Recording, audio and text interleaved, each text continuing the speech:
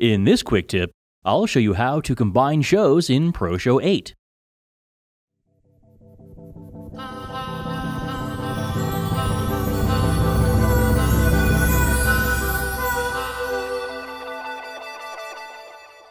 Unlike disk-based output, video output doesn't offer menus, which means you don't have the option to include additional shows when you're ready to publish. The new Combine Shows tool in ProShow 8 lets you produce a very similar end result: one continuous video made up of separate shows. To combine shows, in the menu bar, select Tools, then choose Combine Shows. In the Combine Shows window, click Add at the bottom and select any previously saved shows you'd like to combine. Above the included shows list, use the up and down arrows to control the order of your shows. In the resulting show area, name your show and set the aspect ratio.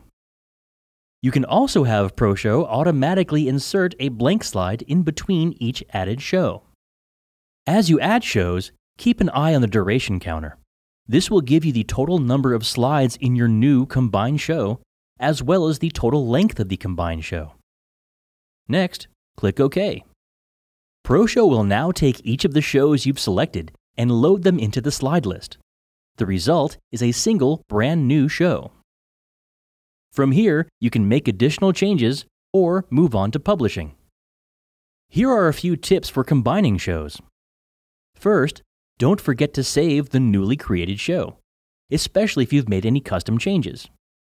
If you plan to publish the show more than once, or in multiple formats, use the Collect Show Files tool to bring all of the combined show content together into one location on your computer. You may find combining shows useful when sharing on Vimeo, YouTube, Facebook, or when publishing to a USB flash drive. Finally, be mindful of the total duration of the combined show.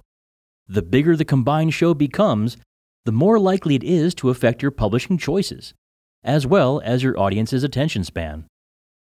Thanks for watching.